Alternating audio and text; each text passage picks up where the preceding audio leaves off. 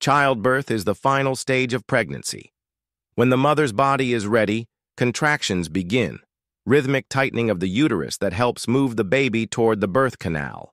The baby's head descends, and the cervix dilates up to 10 centimeters, allowing passage. With each contraction and the mother's active pushing, the baby gradually emerges. First, the head appears, followed by the shoulders and the rest of the body.